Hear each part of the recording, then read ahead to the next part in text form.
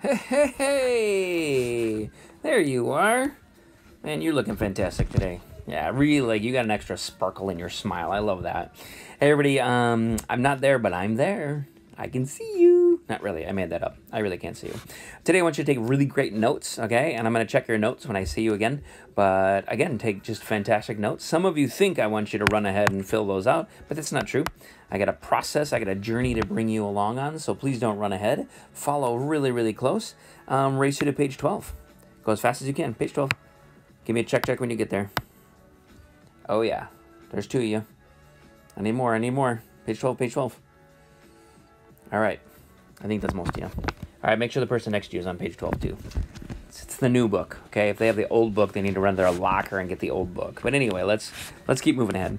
Okay, we got meters and centimeters. There are 100 centimeters in every meter. And you just see what you hear? I see it. Doop-a-doop-a-doop-a-doop. Oh, yeah, that was the unit rate alarm. Yeah, write that down, unit rate.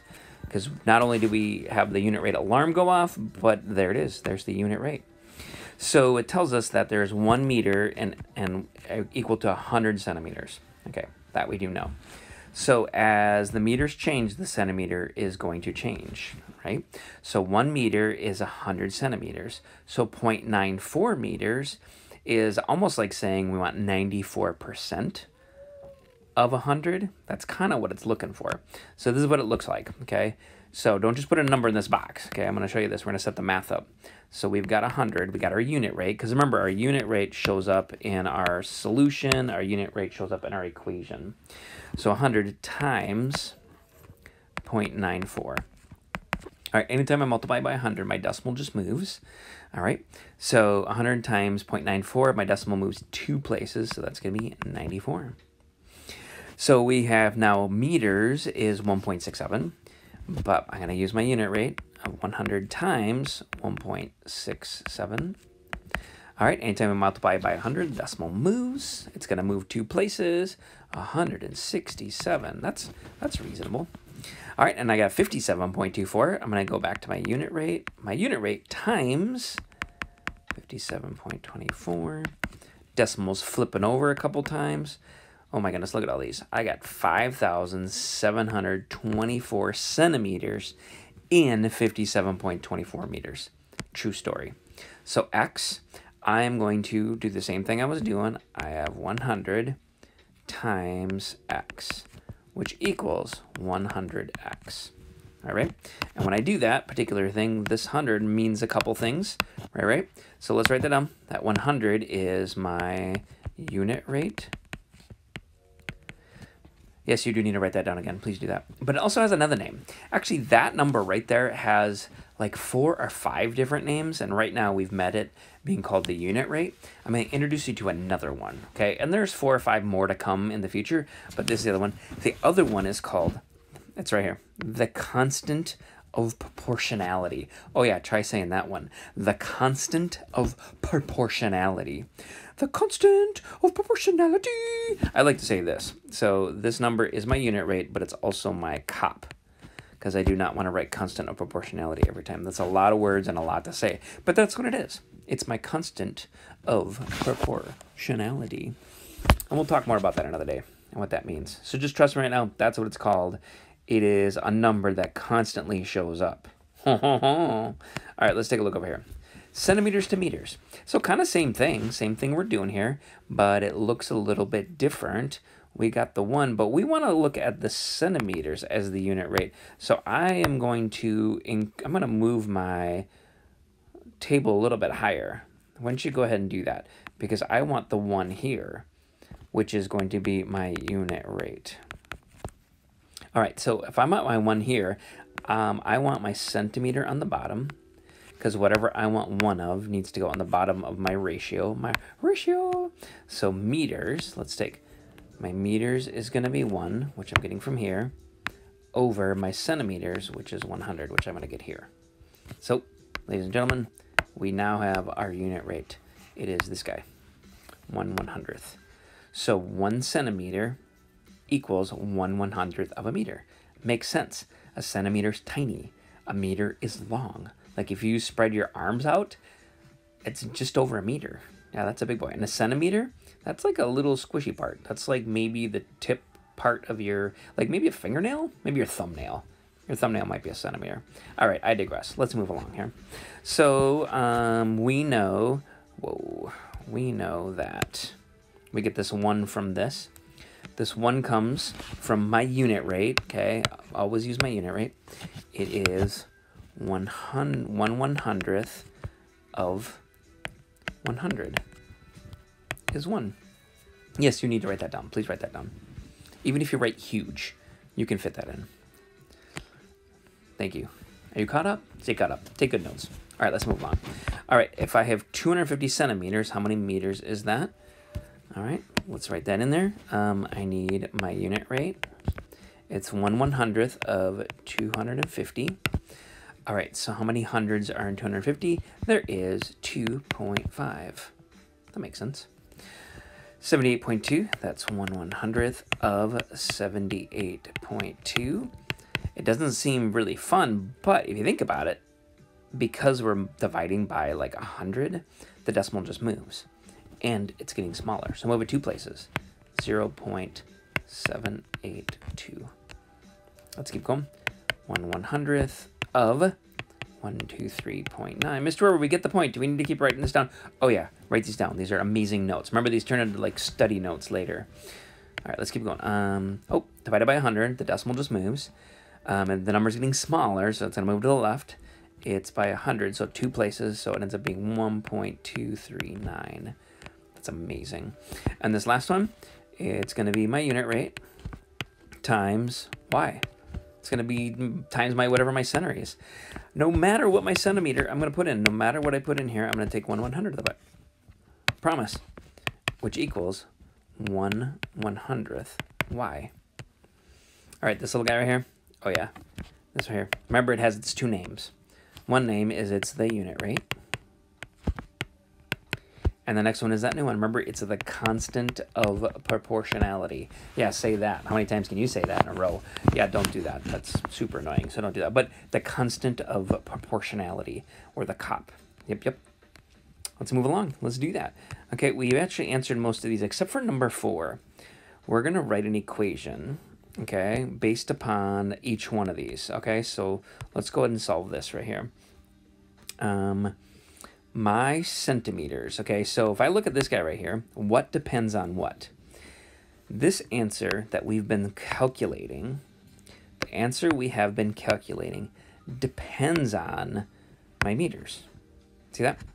So my, oh goodness, what's happening here? Okay, my answer in centimeters has been dependent on my meters.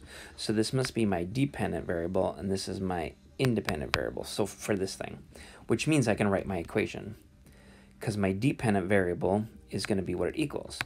So centimeters equals my unit rate, or my constant of proportionality, 100, times my independent variable, which is meters.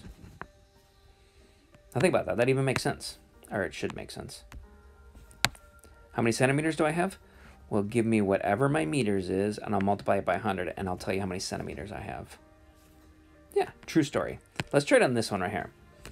All right, so on this one, my length, the answer I have been getting, my calculations I have been doing, all have been dependent on this guy. So the length depends, the length in meters depends on the length I've been getting in centimeters. Okay, so my dependent is meters, right? Because that's what it equals. My constant of proportionality, or my unit rate, times my centimeters. Ding, ding, ding, ding. Oh, that's awesome. All right, see the bottom of page 12? Yeah, don't do that. Let's go to page 13. Race you there. If you get to page 13, give me a check. I'll just look over on the next page. All right, this one I'm going to do a little bit differently too, okay? So page 10, we're going to do a bunch of stuff in this space. I'm going to write some big stuff, so write kind of small. So you guys that are like big writers that write really enormous, try to like tame it down a little bit, like settle it down. It took Priya 5 minutes, okay, that seems important. It took 5 minutes to fill a cooler with 8 gallons of water from a faucet that was flowing at a steady rate. Let W be, okay, W is going to be my water. number of gallons of water in the cooler after T minutes. So I would like to use M for minutes, but they want us to use T, so I'm going to do that. Okay, so T represents my minutes, W represents my water. All right, before you just run ahead and start circling stuff, I want you to not do that. Let's organize our thinking. Let's do our process.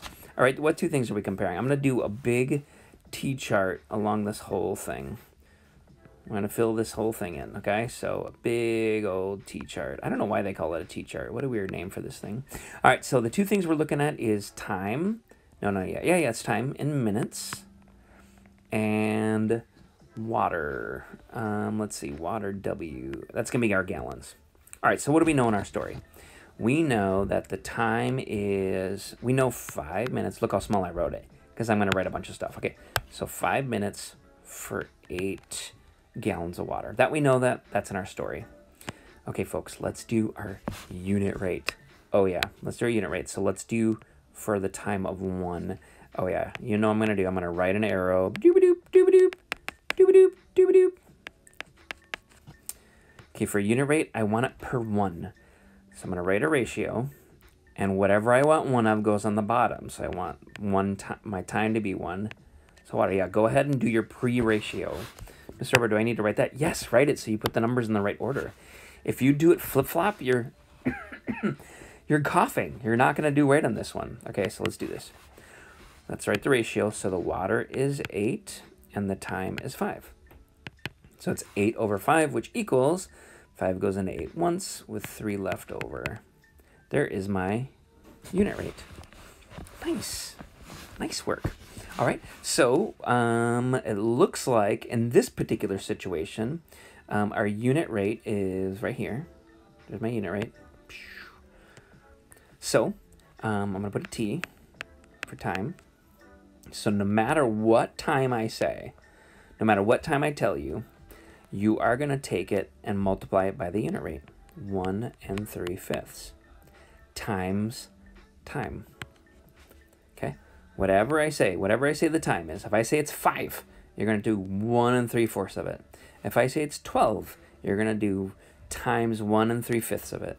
If I do 147 minutes, you're going to do that times 1 3/5. So what we're solving for is the amount of water. There's my equation. My water is my unit rate times those things.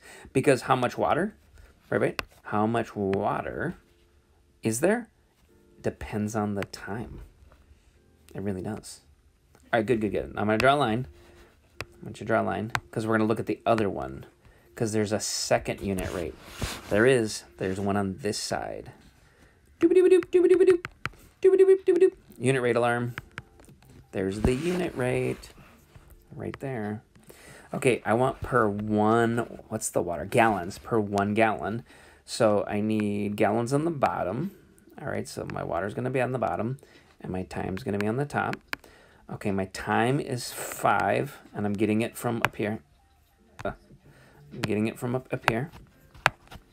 What is happening? Okay, so hold on, stand by. My thing is being all wonky. There we go. Okay, I'm getting it from up here. My 5 and my water, I'm getting it from here. So 5/8. Oh, that's done. That's just a fraction, and I can't simplify it. So I'm going to leave that. All right.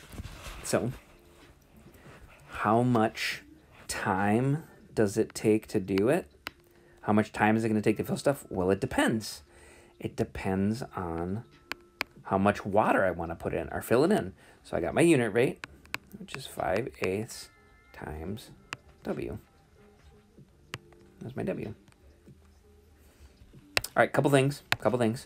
Where this is getting easier and easier too the more we practice. This thing right here. Remember that? That's my unit rate. But it also has a new name. Remember that? The constant of proportionality. It's a couple different things. So this is my second equation. And now we're going to look over here. We did all this work to look over here and see which ones match that. So W equals 1 3/5 T. That's this guy. And then T equals 5/8 W. T equals 5/8. One of these is 5/8. It's got to be this one. Yeah, I like that. All right, let's move along here. We've actually answered most of these things. I'm going to answer P, or no, number 4. Priya changed the water flow she's doing. So we got to kind of organize that a little bit. So it looks like she changed the flow. So we still look like we have time and water. So I'm going to do T-chart, but long way, because that's all we have room for. So we have time in minutes, and we have water. And it looks like she's doing 3 minutes for 1 gallon. So that means in 1 minute, it's 1/3 of a gallon. And begin to notice the relationship between these two numbers. Notice that? Those are both unit rates. They're both constant of proportionalities. But they have a relationship with each other. So let's go ahead and build the equations for it. Okay, so with the time depends on the water. Okay, the time depends on the water. So, oops, I'm writing that way too much. So we got to find here, what constant of proportionality goes with this? Is it the 3 or is it the 1/3? Is it the 3 or is it the 1/3? And again, we're going to keep getting better and better at this, but the constant proportionality, the unit rate for this one is the water. So how much time? As soon as you tell me water, I'm going to multiply it by 3. What is the time? Just tell me the water. I'm going to multiply it by 3. Okay, let's try the other one. Let's do the water one. Okay, how much water? Time, constant of proportionality, or my unit rate. This one's going to be 1/3. So how much water?